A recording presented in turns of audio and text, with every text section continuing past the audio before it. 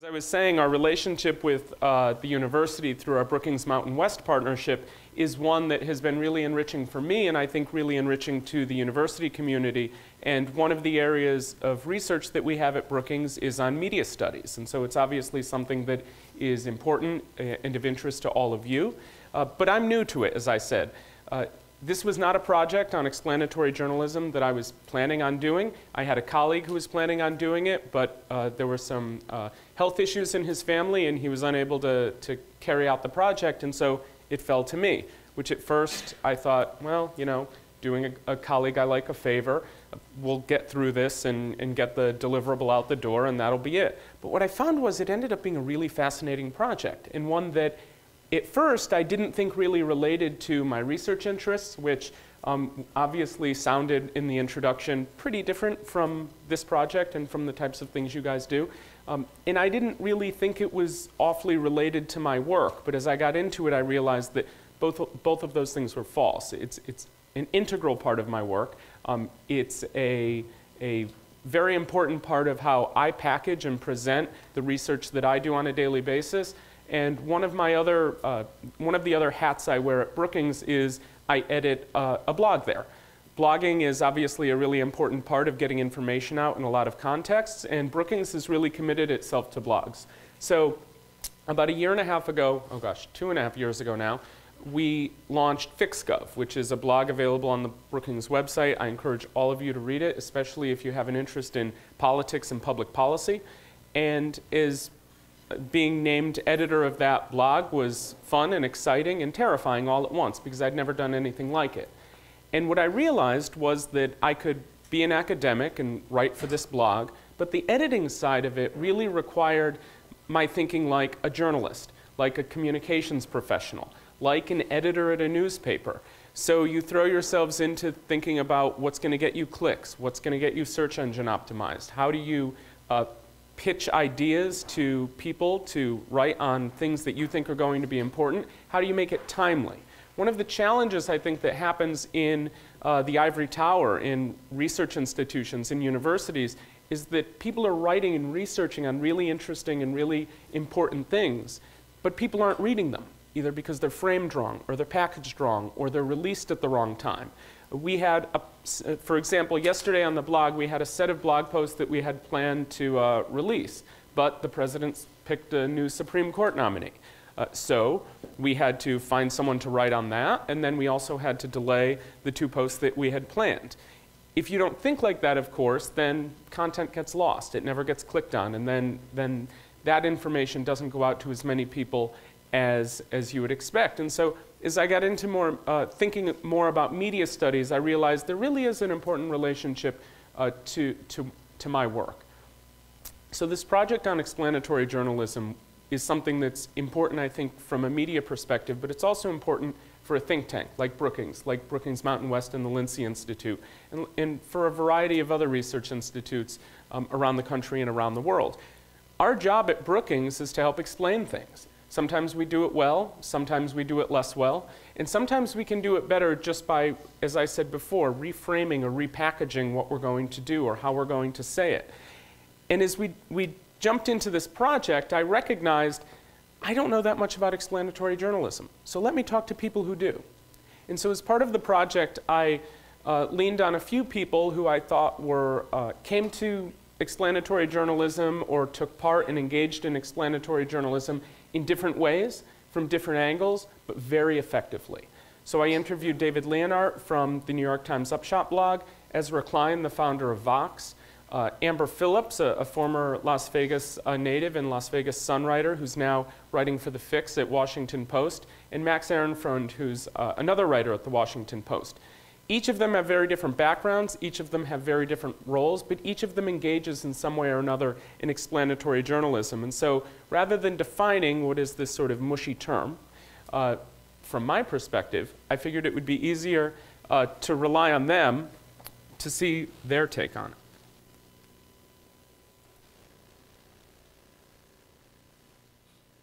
In a lot of journalism, there is a need to say that what happened today is the most important thing.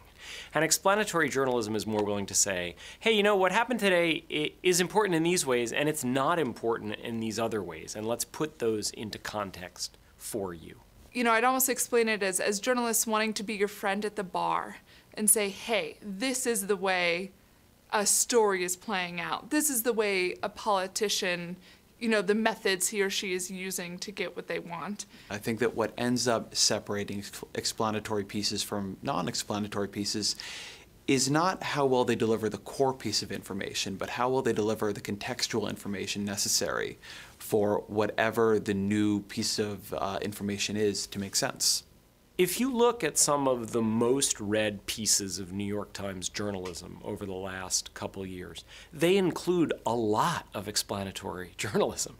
They include a really wonderful morphing Q&A, highly visual, that my colleagues on the graphic staff did about Ebola. They include work about ISIS. They include all kinds of things that really are explanatory journalism. They are not mostly saying, this happened yesterday. They are mostly saying, let me help you make sense of the world. In terms of why more people in the media are trying to talk about it and put labels on it, I think it's because the media is trying to recategorize itself, to understand at this moment, as we talk, what are the trends, what is rising in relative importance and falling in relative importance. And I think one thing that's rising is explanatory journalism. And I think the reason it's been rising is that different kinds of technological trends have just made it easier to do good explanatory journalism at a faster clip and reach more people with it. If you make your writing more accessible and you format your work in a more accessible way, more people are going to read it, more people are going to learn from it. And in an era in which information is politicized and there are fewer and fewer checks on the legitimacy and accuracy of information, making sure that you are getting the word out, if you're doing good work, if you're doing solid, independent, and interesting work, getting that work out there in front of people is going to help combat misinformation, politicized information, or just frankly information that's wrong, or filling in gaps where information maybe doesn't exist in as accurate or clear of a way as you would like or you would want. And so what a lot of the four people, or I guess three of them were in that video, Max is in some of the others, you can find these on the Brookings website, what they explained was sort of interesting. That is that in some ways all journalism is explanatory journalism. And I was chatting yesterday with Tom Gorman, the editor at the Las Vegas Sun, and he said just that. He said, well, you're looking at explanatory journalism. All of it is explanatory. And that's true to some extent. But when you start to look at the good, solid pieces of work in this area, the ones that help guide you through a tough story or a tough concept, the ones who deliver a load of information, but not with tremendous expectations about pre-existing knowledge, that's good work. That's really solid work, and it's work that makes a difference. For other types of journalism, for instance, it's not explanatory. It still provides a really important role. It provides the information necessary, but it does so in a very different way than explanatory journalism does. Explanatory journalism is hard because you have to be a good writer, you have to be a good journalist, and you also have to know a ton about the topic that you're talking about, far and beyond the words that end up on a page or the words that end up on a screen. And so in some ways you have to be an expert in your craft as a journalist. You also have to be an expert in some area of policy or some area of a topic that you're working on. That makes your life much harder. And the people who do it well, it is extraordinarily impressive. Some of the people here are ones who either do it well or oversee people who are doing it quite well. But even if you go to Vox or Upshot or that, you look at it and you look at some of their content and it's crap, to be honest, because they miss the mark. They don't do it well. And Ezra and David were among the first to admit that. You know, sometimes we nail it and then sometimes we completely miss the mark. And part of explanatory journalism is learning from those mistakes. And in the new media environment that exists, in the new ways in which this type of journalism is coming to consumers, is coming to readers, is coming to viewers, that lesson learning is critically important. But explanatory journalism is more than just the stories that are being written or the packaging of those stories or the people doing the writing. They have a really important role in the new media model. And so what I did was I asked these experts, we'll call them, a variety of questions about what it means for your business, right? WAPO has gone through an ownership transformation since Jeff Bezos has bought it. Vox is brand new. New York Times has been fairly stable, but it's starting to look a little different than it has.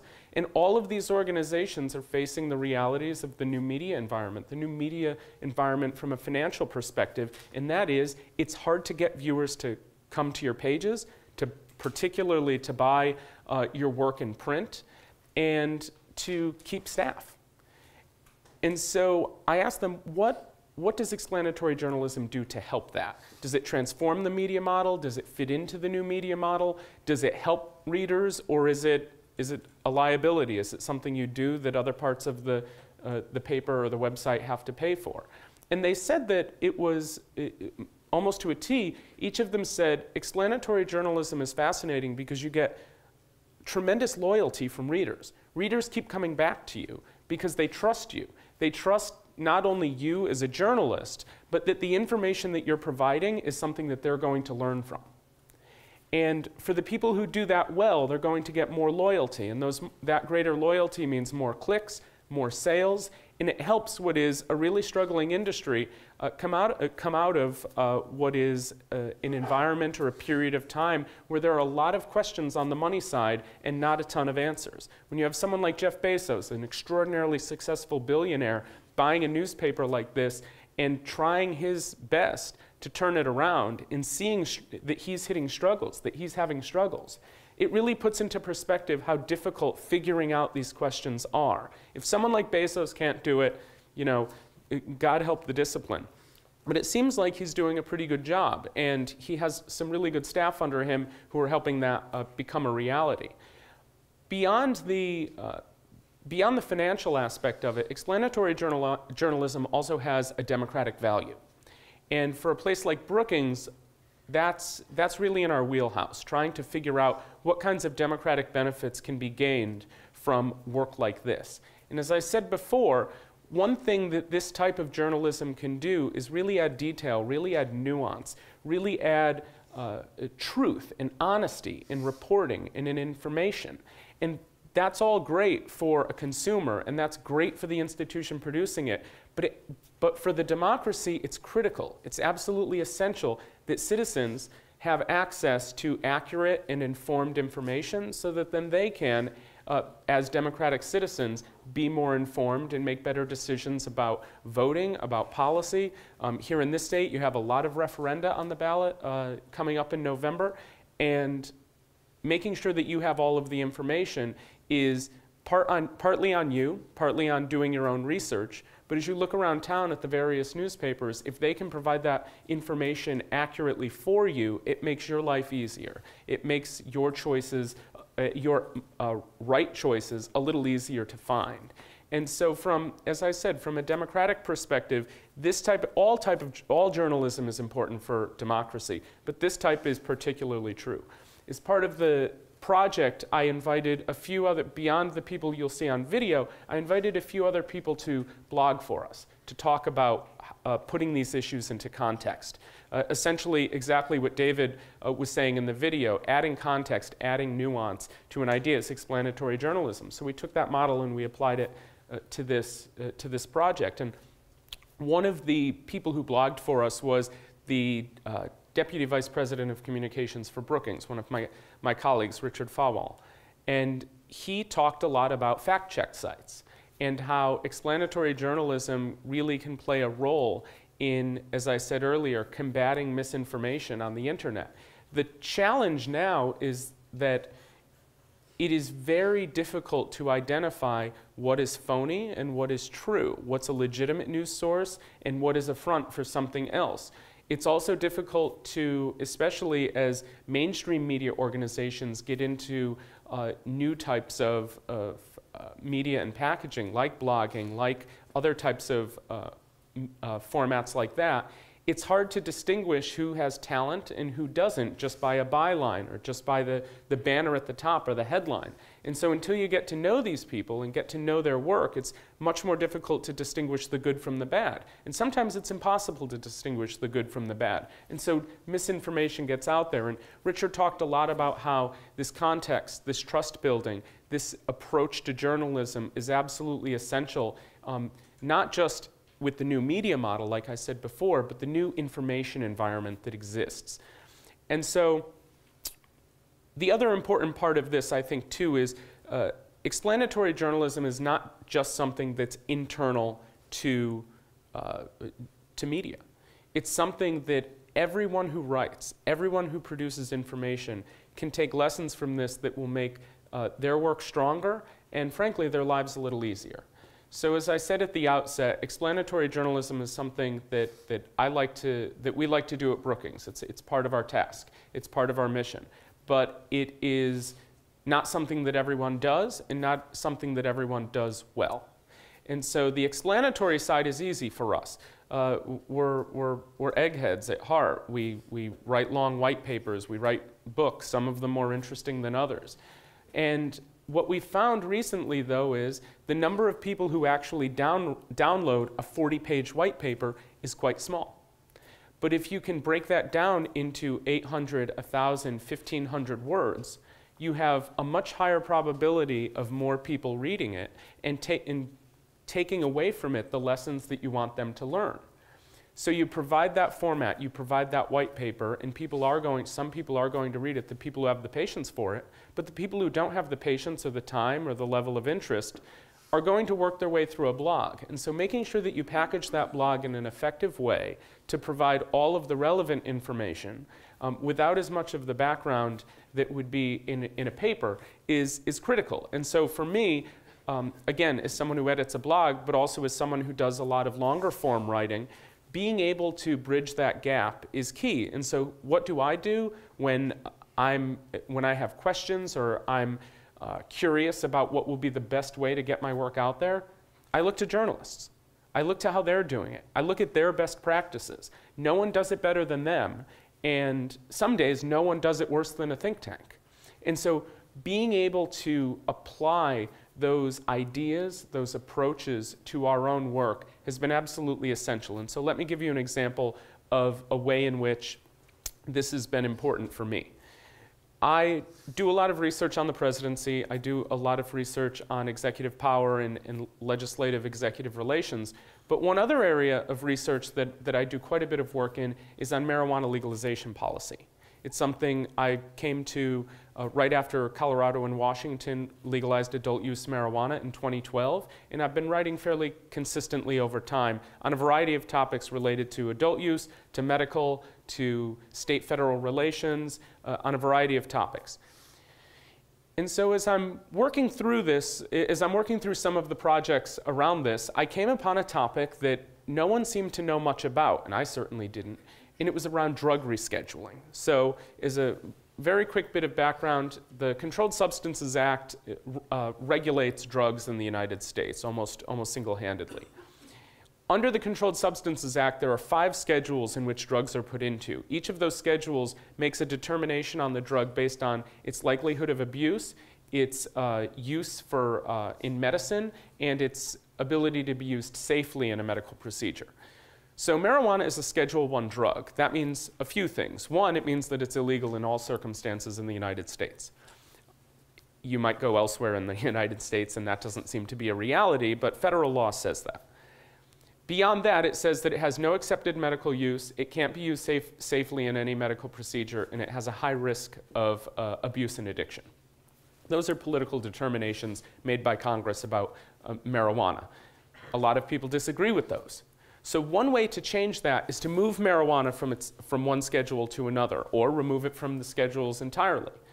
So I started to hear a lot of stories from advocates and from others about how rescheduling works. Now, there's a lot of things that are screwy in public policy and in terms of how the federal government works, but the number of different stories I heard about how rescheduling works could not possibly be true. So I looked into it. I jumped into figuring out how rescheduling works. And it made sense that it was so difficult for people, that people had so many stories, because the way it works is prescribed within the Controlled Substances Act, and the legislative language is a little cloudy. It's a little murky. And I think if you're not used to reading legislation, particularly legislation from the 1970s, it was difficult to navigate. So my research assistant and I, ripped it all apart and figured out how this works, and talked to some experts and talked to some others, and wrote a white paper. And within that white paper was a graphic. And the graphic was just a flow chart that explained how rescheduling worked.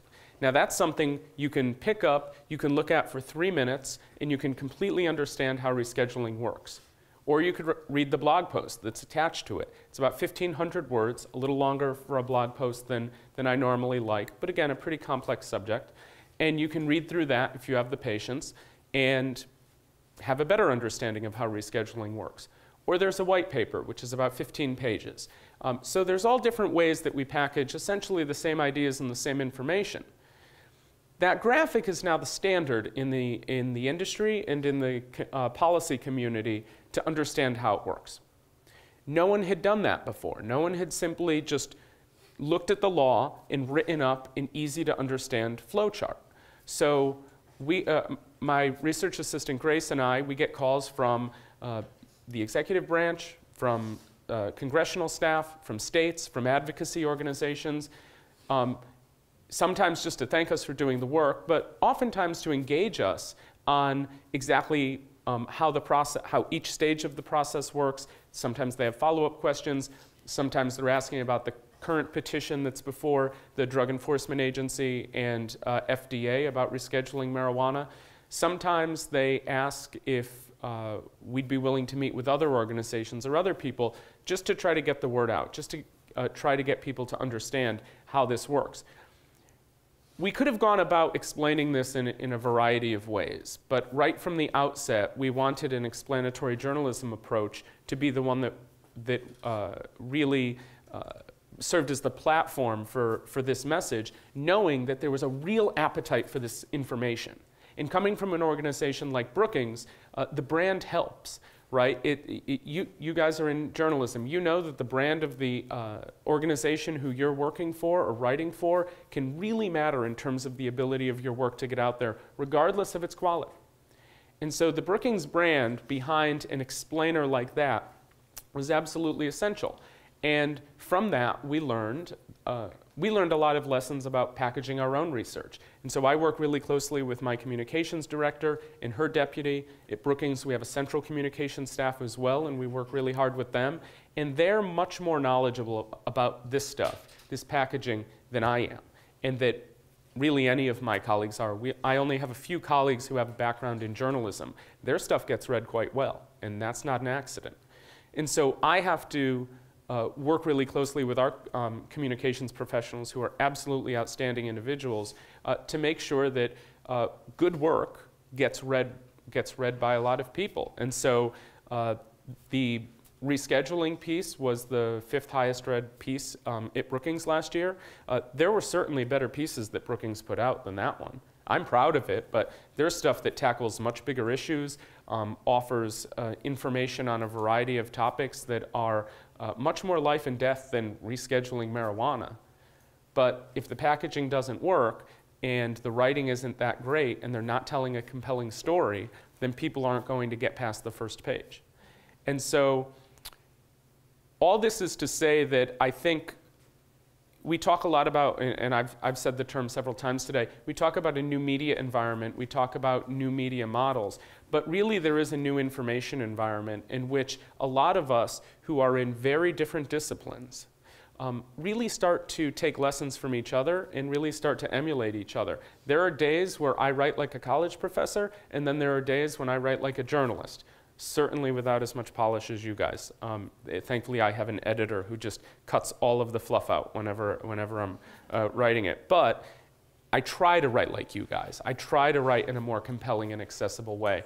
And when I get it right, the content does well. When I don't get it right, and there are plenty of days that that's true, the content it doesn't perform as well. And talking to Ezra and David and Amber and Max, they said sort of the same thing, just from the opposite direction. They said, you know, we're trained in journalism, and most of them are. We're trained in journalism, but if we want to write long-form, detailed, nuanced work, we have to think like you. We have to think like policy researchers. We have to be able to understand statistics. We have to be able to understand a research design or the way that modeling is happening for quantitative analysis. They need to take lessons from a place like Brookings, and Brookings absolutely has to take lessons from a place like WAPO, a place like New York Times, a place like Vox. And at the end of the day, when we do that, the information is stronger.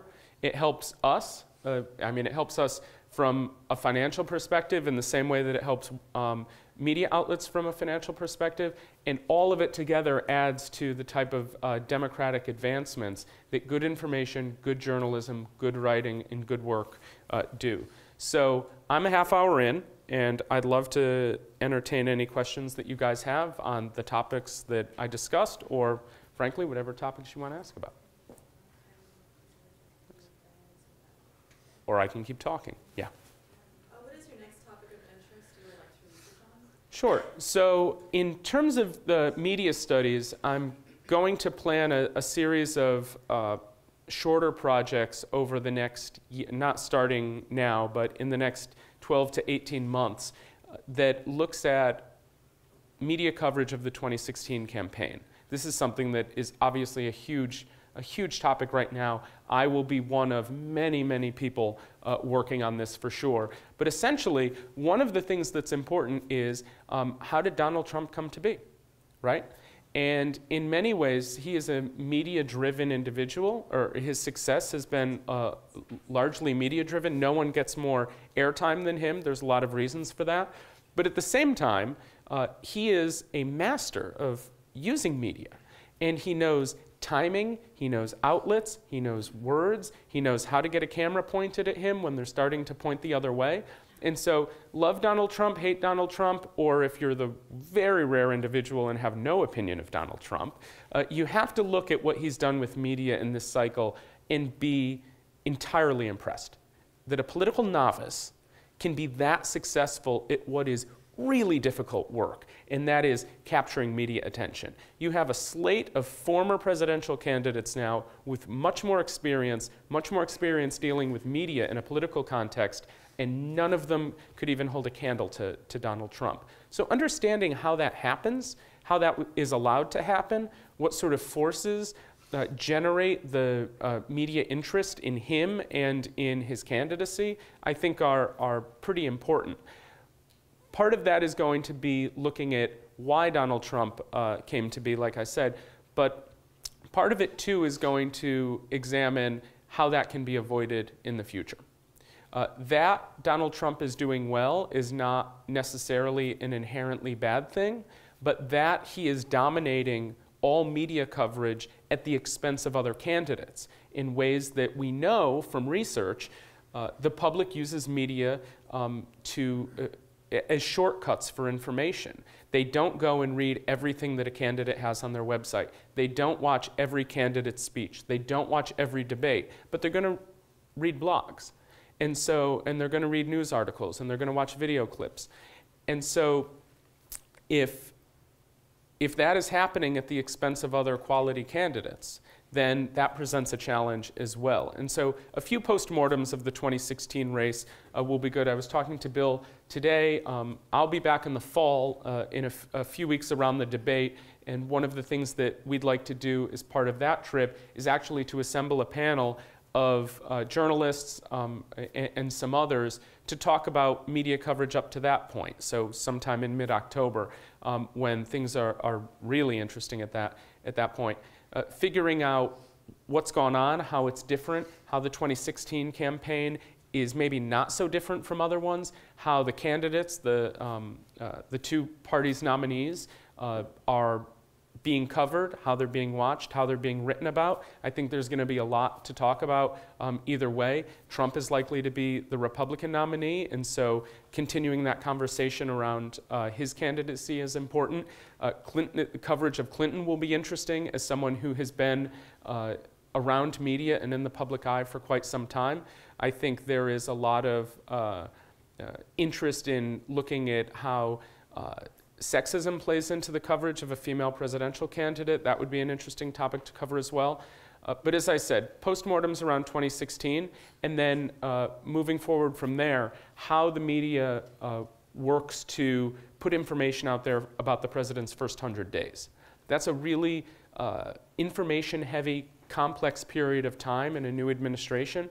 Policy ideas are coming out, staff appointments are being made.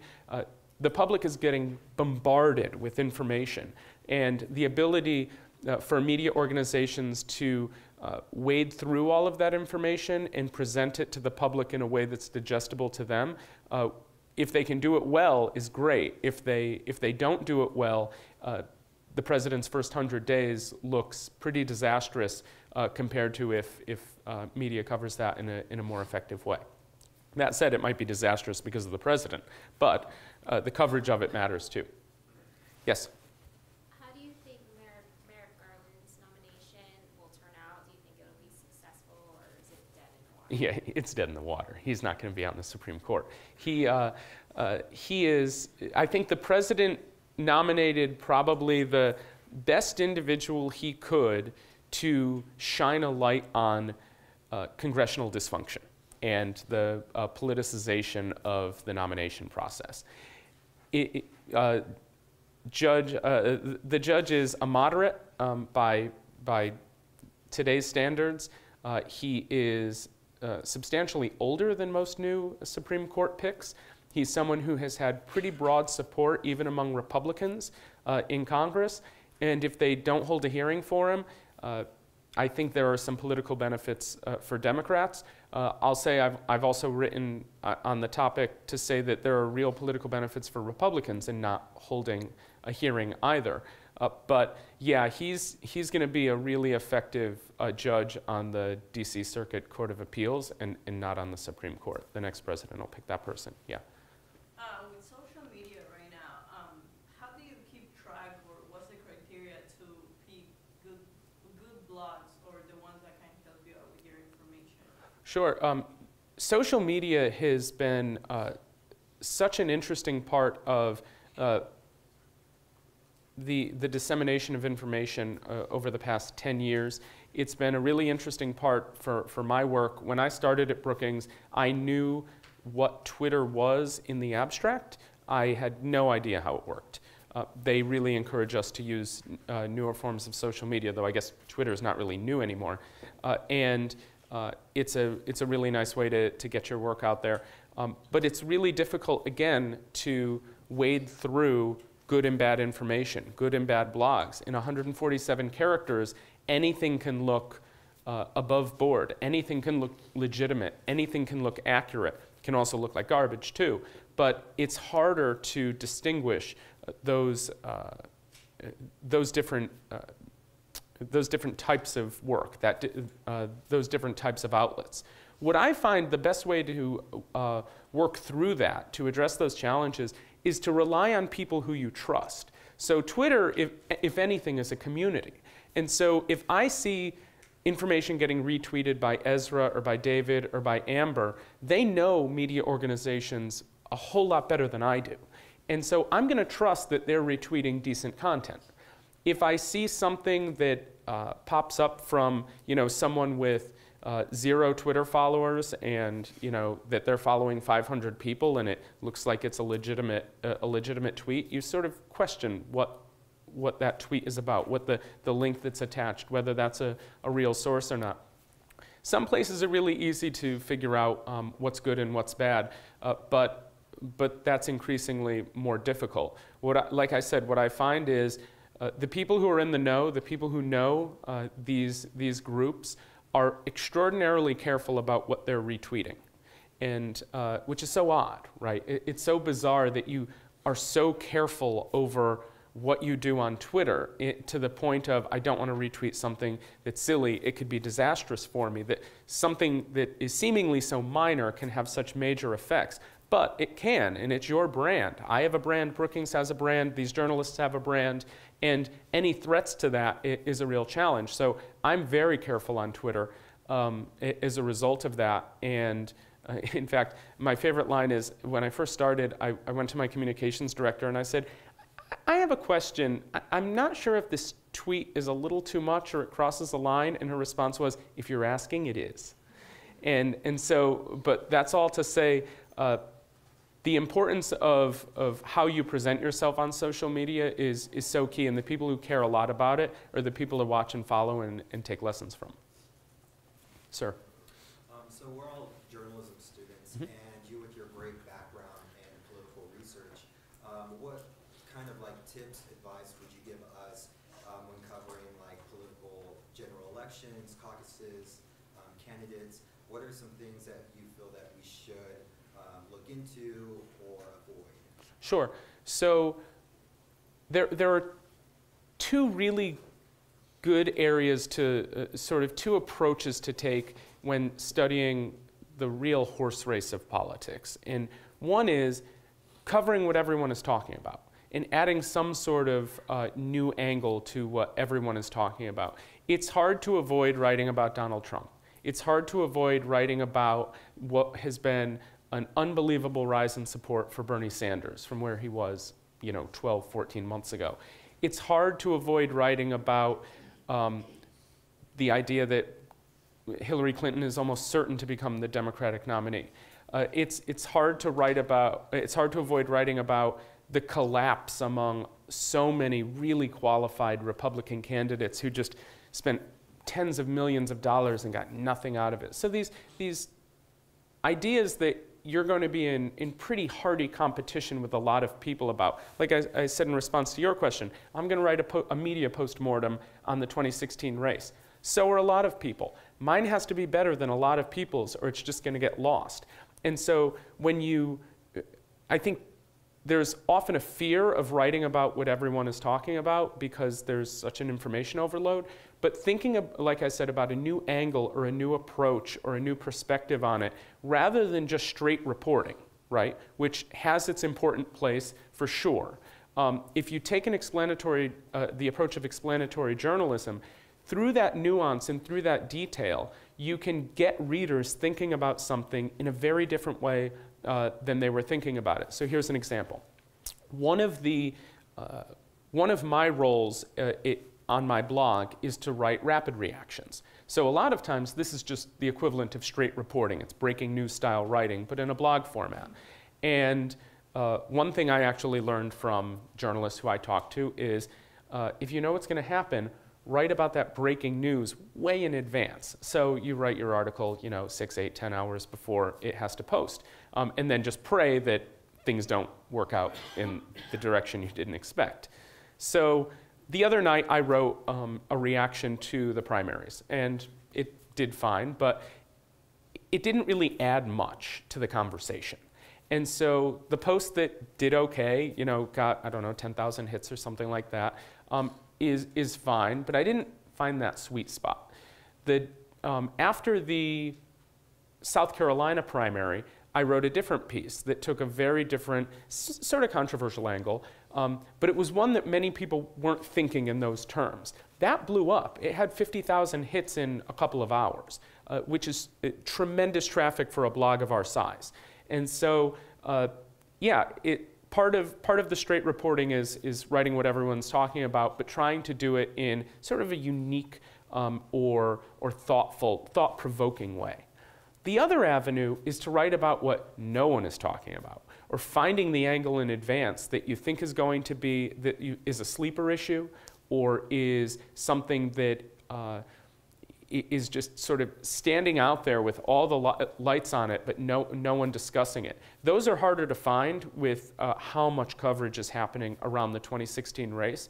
But when you find it, you can, you're really providing a service to your readers because they can't find that information anywhere else. And sometimes writing like that motivates other people to start writing on it, which is also a good thing. Your work and its progeny is only going to inform the public more. But the challenge at the end of the day for a topic like the 2016 race is just so many people are talking about it that it's really hard to stand out. And it's near impossible to stand out every day. And that's often tempered by the platform that you're writing from and the ability for you to get that message out. But it's not to say it's something to avoid. It's a topic to avoid. Again, talking to the editor at The Sun yesterday, he was talking about one of his writers who he said did the best explanatory journalism content that his paper had, and it was someone who took a deep dive into ACA and just learned everything she needed to know about the Affordable Care Act and what it meant for Southern Nevada, what it meant for Nevada in general. And she spent 2 years writing on nothing else. That's tough. I mean, that's, if you're not that type of journalist who can really focus, if you're someone who needs to spice things up topically, that's a tough slog. But if you do have that issue-based attention, then you become the person. And the person's name is escaping me, but she is apparently the go-to source for this information in all of Nevada. And so building that type of brand on an issue means that whenever anyone wants background, whenever anyone wants a connection made, you're the go-to person, and then it's much easier for you to stand out. You can do that on an issue like ACA that's really wonky and that a lot of the discussion around it was political and not policy-oriented. It's even harder for, it's much harder for something like the 2016 race. Yes? With today's media, everything is fast-paced. The millennials are not into long stories and even the graphics and the statistics. The explanatory journalism, what age group is it being geared towards, and should we go against that, or should we stay with that age group? Sure. So one of the things that I talked to the guys and women on video about was exactly that. Who does this pitch toward, and who's reading this?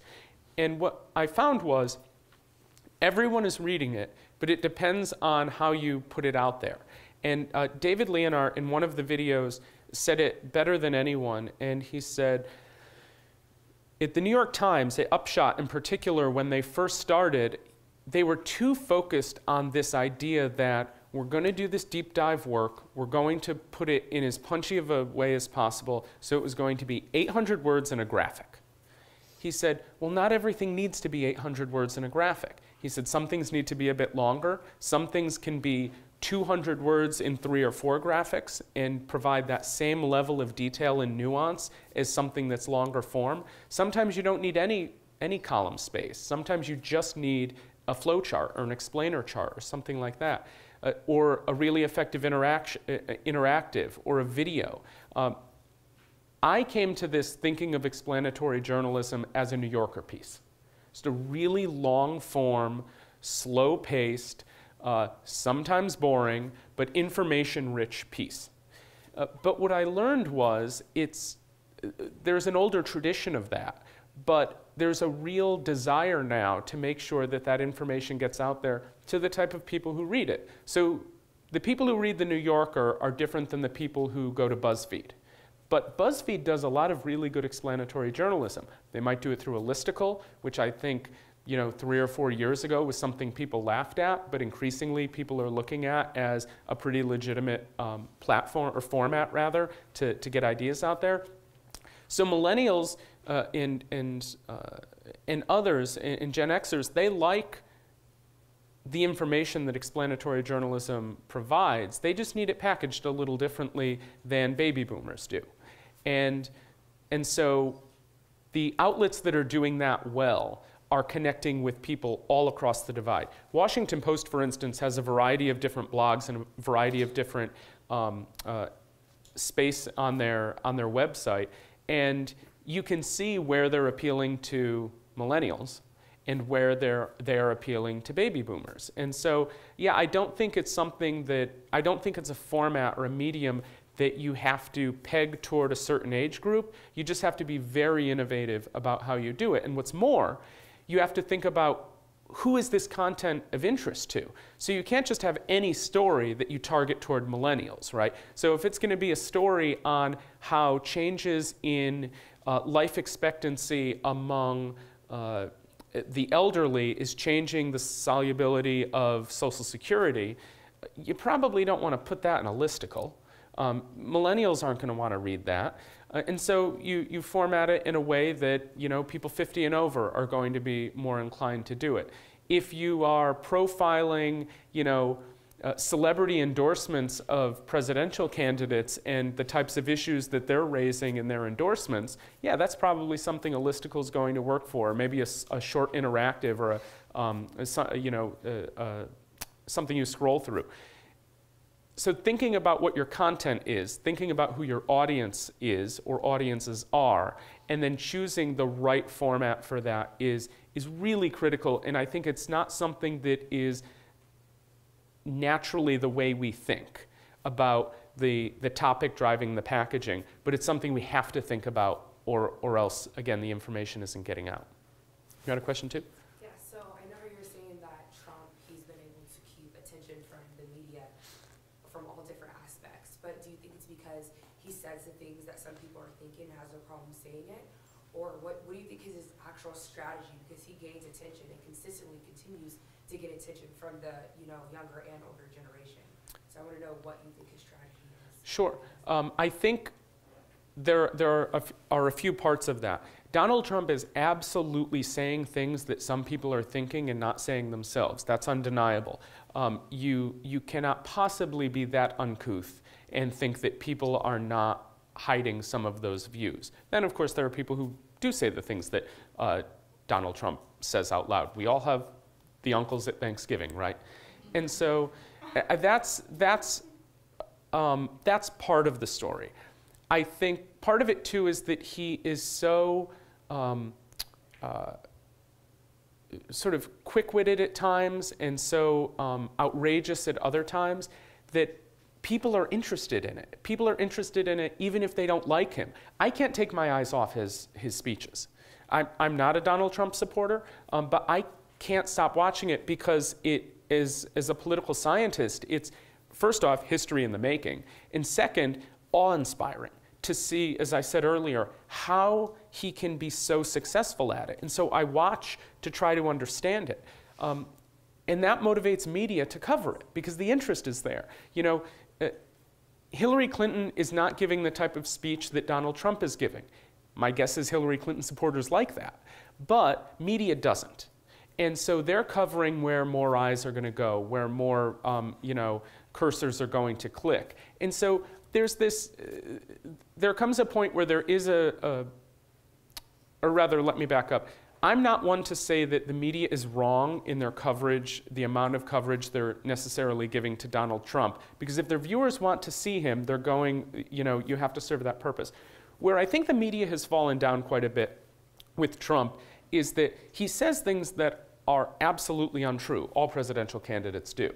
But he really goes the distance with it. And there's no combating that from media. That is media's job to combat that. And there hasn't been a real effective pushback against some of his claims, some of his arguments in ways that would be consistent with responsible journalism. And so that's a sort of meandering answer to your question, but there was a lot in there. I do think, though, that his appeal is certainly not just media's doing, that he is sending a message, he's connecting on a message of anger, frustration, feeling like you've been left behind, feeling like your government doesn't represent you, that a lot of people have.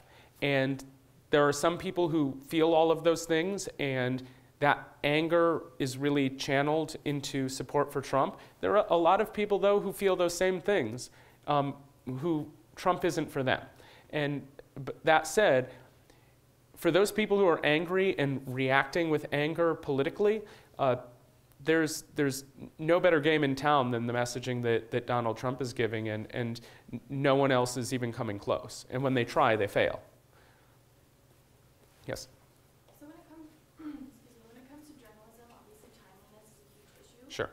So when it comes to explanatory journalism, you have to take a little bit more time Sure. learning about the topic. So how do you combat the competition of timeliness, but also giving a piece that's informational? It's a true struggle. You're right. If you are second to the party when you're writing on these on topics like this, you're really losing out. But that said, if you want to get it right and if you want to do it well, you really have to cozy up with something. The rescheduling piece took us months to get right, to really sop up all of the information, talk to all of the people who we needed to talk to. First, fully understand what we were, the conclusions we were coming to, and then second, making sure we were right. We knew we had an opportunity to be the voice on this issue. And because of that, if we were wrong, it would have been devastating. It would have hurt Brookings' brand on marijuana policy in a very serious way. And all of that takes time. We didn't think anyone else was writing on this topic, and so we were able to be more deliberative about it. But there are times where you know someone's going to write about this soon. And so you have to balance the best ways to do that. And sometimes it means taking a little smaller slice of a bigger project that you wanted to take. But the most important part is developing and refining your research skills. That's something I do for a living, and I'm refining them all the time, learning new things, learning new shortcuts, learning better sources or better ways to read and wade through information. I do that, and I spent 4 years in college and then 6 years in graduate school, and I still have to do that. Everyone has to do that, but especially journalists, especially policy wonks. We have to figure out better ways, more effective, more efficient ways to research, so that then we can be speedier, we can be more accurate, and we can face those trade-offs and make those choices over how much we're going to write about, how quickly we're going to get content out there in a much more responsible way. But at the end of the day, you're learning how to be journalists, regardless of what your medium is, or communications professionals. But at the end of the day, in most ways, we're still all researchers. And those are as primary of skills as the flow of your writing, the framing of your shot, and it's something to constantly think of as continuing education. Sir? A specific question about the language you use, especially if you're tackling a 40-page report, Sure. Putting it into a blog, or if you're appealing to a specific audience. Do you consciously think about the words you're using and maybe, dumb it down might not be the best terminology to use it, but to broaden it so that Sure. a larger audience would understand? Yeah, make it more accessible. That's the right language. But dumbing it down is pretty much right. No, you have to. You have to think about who you're engaging, who you want to engage, who you want to finish the piece. And so those choices over language are absolutely critical. You guys end up getting trained to write in very accessible, smooth ways. In graduate school, you're trained in exactly the opposite way. You're trained to be boring, bloviated, technical, it's just awful writing, just some of the worst writing. And so for me, breaking out of that was very difficult, but extraordinarily difficult. But yeah, I'm very careful. There are times where I can't avoid some of the language that I use because I have to, I'm working on a paper right now that looks at good government, effective government stuff. But in it, I use some pretty base statistics, just correlations, and that was a choice in itself. I have another separate academic paper that uses multivariate regression to make the point I'm making, but that's not going to be what people want to read, or what my audience has the capacity to understand. They can understand correlations. They can understand a line chart.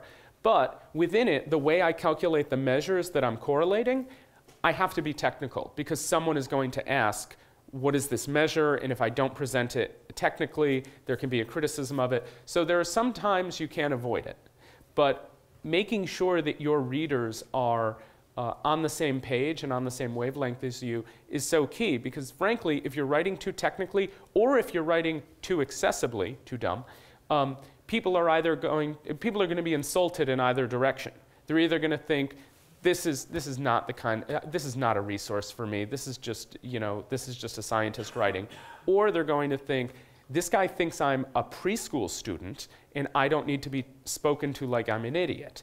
And so those choices, I think, in both directions are things that effective writers and effective scholars and effective insert whatever has to be really central to your approach and the way you think through things. In the back. Yeah, I had a question about research. Hello.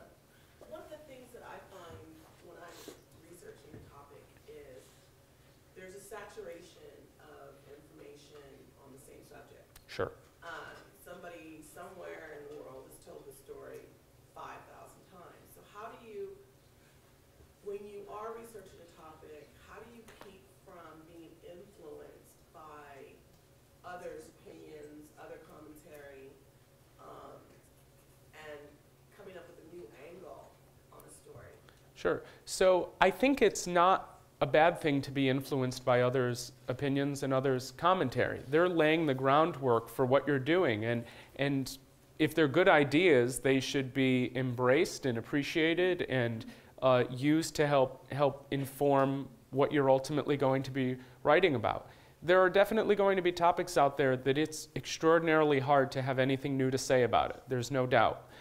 But we all come at these issues from very different experiences, whether it's your training in school, whether it's the life that you've lived and the people who you know, or the work that you've done in other areas. And the likelihood that someone has that same set of experiences is probably going to be pretty slim.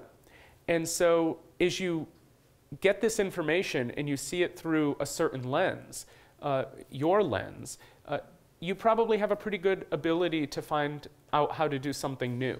And so for me, in my research, I like to think about, where I come from, how the topics that I write about would affect the community I grew up in, or the community I live in now, or the people who I work with. I come from a very different background than most of my colleagues at Brookings. My colleagues at Brookings oftentimes are private school educated, well-pedigreed individuals. Until I went to graduate school, I went to public school every day of my life, from kindergarten through the day I graduated college. I grew up very middle class. There were really tough months in my family. That's something that a lot of Brookings scholars never experienced. But it makes me see the world in a very unique way. And so now from my perch, I will talk about issues in ways, or think about things, or make word choices that my colleagues don't. And for me, I'm grateful for that. I'm grateful to have come from a college like UNLV. I went to UConn, also the Huskies are on, so you guys are special today that I'm not watching my basketball team. But the point is that experience informs not how you conduct your research, but the way in which you see the information, and the way, if you think about it as theory building, which is something an academic does, but you guys are all building theory when you're working through the issues that you're working through. Those are the types of issues, those are the types of ideas and lenses that help set you apart. That said, sometimes there's just nothing that can be done, because so much, as you said, the saturation is so heavy. But most times there's going to be some way that you're going to tell a more compelling story than the last man or woman. Yes? You mentioned balancing time and language, but here we've been drilled to kind of cut the fluff. Mm-hmm. So how do you balance information as far as using that? Sure. I staff out cutting the fluff, which is really nice for me because I'm very bad at it. So I just write and write and write and write. You guys don't have that luxury. You absolutely don't. Although when I am writing on deadline, which is uncommon, but it happens, I find that I have to force myself to be better at time and information management. Frankly, it's just practice. It's something I'm not trained in, and so it's much harder for me. That it's getting drilled into you is great. And I wish I had some sort of magical solution or some great solution to how you balance that. I will say that this is going to sound so basic, but taking better notes or being a better note taker is important. So everywhere I go, I have this notebook, and this is not just because Brookings' name is on it, but I have a stack of these on my desk, and I write and I go through them, and as I go through each, it's like a reporter's notebook, right? You keep your notes. What that does for me, though, is it's a small space, so I have to be more efficient in how I take notes. And I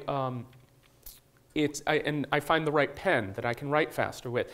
But the actual space that I'm writing on, and I use that for all note-taking, whether it's taking down questions in a talk like this, whether it's actually working through primary materials. And what I've found is it has focused my ideas and forced me to condense things in a much more effective way and a much more efficient way, and then ultimately as a time saver, except when I go back and I can't read my own handwriting. That's the trouble. But that's just sort of a little random one-off sneaky move, but it's something that has transformed my research abilities in a noticeable way. Yes? Since a lot of our students here have aspirations on going to the other side of the world, on the PR, public relations side, what opportunities do you think does explanatory journalism present for public relations professionals to work with reporters, or does it narrow it down because they're looking for different sources, or we may not be perceived as credible sources? No, well, I'll say what our communications professionals at Brookings, they love this type of thing for two reasons. One, explanatory journalism is usually pretty good content, like I said, when you get it right. But two, their job is to make sure we get covered, that we get attention paid to us. I mean, that sounds extraordinarily selfish, but it's true. And so for them, I know, they look at this medium and they say, these scholars don't know what the hell they're doing. They don't understand how to do this. They need their hand held, and we do. And so for them, getting trained as a communications professional in this type of medium is essential, because as a public affairs or public relations person, you're going to have a lifetime of hand-holding people. And sometimes that's an easy day, and sometimes it's a really tough day. And so my new communications director, she has a really interesting background in the types and variety of outlets that she's worked for, but she's a really strong writer, and she has a really good ear for media and a really good intuition about how your work is going to click, or where to pitch to best. I mean, pitching is such an underappreciated skill that is so complicated, and it's interpersonal, it's interinstitutional, and it's very topical. And part of all of that is how you're producing your work. And so I'll have like a chat with Liz. Liz is our comms director in advance, and I'll say, here's what I'm going to write. Here are my ideas. Here are my findings. Here's the approach. What do you think this looks like? And sometimes it'll be just make it short, make it really short, make it direct, and here will be a great outlet to pitch it to. And other times it'll be make it a little longer. You're not going to get it published in WAPO, but you're going to have 3 or 4 reporters who are really interested in this topic, and they want that deeper dive. And so getting training and knowledge about those formats for a comms professional is just as important as it is for a journalist or for a scholar writing on it. Thanks. Yes? I'm actually a communication major with journalism as my outside area. Okay. And we talk a lot about the struggle, or I guess that big gap, you could say, between research, quantitative research, and that being interpreted to the public by journalists. Do you think that is that's what you're doing? Sure. And do you feel like when there is I'm just going to use this as an example because Sure. I read it yesterday. The autism spectrum, when people were doing testing and stuff on that at UCLA, the researcher pinpointed one direction, and it was kind of spun in a different way by journalists, kind of giving some misinformation to Sure. parents. So what do you think that we can do to kind of bridge that gap, aside from what you're already doing, which is great? Sure. No, it's a really good question. The ability to translate statistical information into something accessible to readers is something that I think the public is depending on journalists to do more and more over time. In part because journalists are doing it, but in part because they don't want to read my studies or Brookings studies or AEI studies or heritage studies. They'd rather get something that they can get a lot of information in a short period of time. The challenge is you're not trained in statistics, right? And so being able to read a detailed, complicated, high-level statistical study and then translate that into a better packaging of the findings can be tough, and it's very risky. And you're right, you see some of these, there are some people who are really good at it.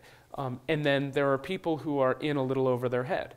And when they're in over their head, they really risk, like you said, putting out some misinformation, and not in a mean-spirited way, not in a negative way, just you're in over your head. So I will say, I think increasingly for journalists, and it's actually true for a lot of majors, taking a statistics class is great if you can do it. They're scary, they can be miserable, especially if you're coming from the arts side of the arts and sciences side, but it just makes you a better researcher, it makes you more informed, and if your public in your industry, in your sector, is expecting you to do this, then you really have an obligation to do it well and to get more informed. It doesn't necessarily mean taking a statistics class here on campus. You can take them online. If math is something you're a little more comfortable with, you can pick up a book and work through it that way. But a lot of journalists who I've talked to who are moving in this direction, they're going to like night classes or doing online classes because they know the risks are so high if they fail at this in terms of their brand, but also in terms of the information. If you're giving people bad information about autism, that's horrible. And some of it is lower risk than others, but when you're writing on, you guys at some points in your careers are going to write on matters that are really important for people, life or death, or dollars and cents. And so, yeah, building that regimen, again, thinking of yourself as a researcher as much as you are a journalist or a communications professional is really an obligation, not a luxury, but an obligation. In the back. What about topics like climate change, which are extremely controversial? You have, certain, sections of experts who believe one way, and then Sure. some experts believe another. How do you choose, with a topic as controversial and as, how do you choose an angle with things like that? Is it just a belief system? Is it like, okay, well, I'm gonna take this side because it sounds better? I mean, how do you do that? Sure. So on an issue like climate change, but a lot of other issues, hot button issues, this is a challenge. And so for me, I tend not to take too many political positions in my work. There are times when I do that, but we write entirely independent and nonpartisan. At Brookings, individually we have our own views, but as an institution we don't. And good journalism is going to do the same thing, not inject your own personal politics. But at the end of the day, there are right answers. And what you have to do first is, again, back to the research skills, identify the angle that someone is coming from when they're writing. So for instance, if you see someone writing from the Heritage Foundation on climate change, you have to appreciate that it's a very conservative institution. It's an institution that has gone on record denying climate change, or at least some of the people there have done so. And so they clearly come to it with a pre-existing set of political beliefs that they don't necessarily keep out of their work. The same is true on the left. Very liberal think tanks do the same thing. And so always skeptical of the primary source material or the secondary source material that you're using. In the same way, are you a journalism student or in communications? Journalism. Okay, so in the same way that when you're sourcing a story, you're thinking about, well, what biases does this source bring to the table? Do I have to go to another source to double check, or should I have an offsetting source? So when you're reading an article, think of it the same way as, you know, cold calling someone that you're using to do some reporting. And if those biases are too much and you think it's compromising the work, you don't use the source. So you find sources on the topic who you think are writing in a more straightforward way, in a more genuine and honest way. On marijuana policy, for instance, you have organizations on both sides of the issue, opposed and supportive, who will take the same report and cherry pick findings from it to show you that marijuana is killing children or marijuana is curing every disease in the world with magnificent results, and everything in between. So you look at this and you recognize that, you know, again, the manipulation of data is something that biased sources are going to seize on, but then you find the sources that, if at all, can remove their personal bias or remove as much as possible their personal bias, or are frankly just upfront about it. Because some people are in their writing and just say, you know, this is who I am and this is how I think, and here's some information. That's much less common. But yeah, it's just something you have to weigh, but something you have to be extraordinarily careful in weighing, because if you don't catch that angle, then you look like the fool, because you're the one reproducing information that has a real slant that you think was pretty balanced. Yes? Have you ever encountered like roadblocks or mistakes while researching? Roadblocks? Oh yeah. Oh gosh. So when you're working with government data, a lot of times the availability of it is difficult, and some of it's online, some of it is not online. So I was doing some work on the EPA, a project on EPA's Superfund sites. And I filed a Freedom of Information Act request for data. Publicly available data, nothing in it had anything that was confidential or classified or anything like that. And it took months and months and months. And it was denied at first. And then I had to file an appeal. And that took months. And so finally, you get a disk. Finally, it went through, and you get a disk, and it is horrendously formatted data. So now a project that if I got the data in a reasonable format when I asked for it, the analysis could have been done pretty quickly, a couple of weeks. The project ended up taking an extra 1.5 years to do it. And it's sort of the nature of the beast. When I was talking to someone on campus the other day when I was writing my dissertation, it was, I collected all federal spending data from federal grants from 1996 to 2011. And the format that those data came in were at the state level by quarter. So not by year, but by quarter. And so for 15 years, by 50 states, by 4 quarters, that's a lot of, you had to individually download you couldn't even download like a zip. You had to click because the interface was so screwy. They don't use this anymore at the source, but they did then. So downloading every individual file, then formatting every individual file so it was in the right way to use it, and then combining all of those into a macro file, again, made the work years longer than over a year longer than it should have. And so yeah, those roadblocks happen all the time. They happen running into people who don't want to talk to you. So some of my work is qualitative. Some of it is getting into the field and talking to people. A lot of my marijuana policy research is that. So I'm out there working like a reporter in some sense. And as you guys know, until you build connections, until you get your name out there, until you've established yourself as someone who's legitimate and honest and trustworthy in that space, doors aren't opening for you. And in an area of policy like marijuana, where people are extraordinarily worried and skeptical and fearful of what angle someone is going to have, or whether you're trying to expose some kind of wrongdoing. It was really hard when I first started researching in this area just to get people to talk to me.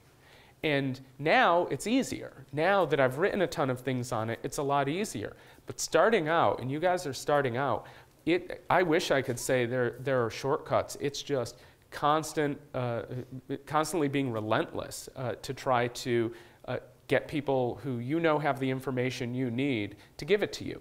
And all of these are delays. And like your question before, how do you make the choices over time management and research? Sometimes there are ways that you can get around it, buy a smaller notebook, but there's no way to get around data that is essential, that takes forever to get or to format, or to go through the process of waiting until the interviews start coming in and the people start becoming a little more talkative.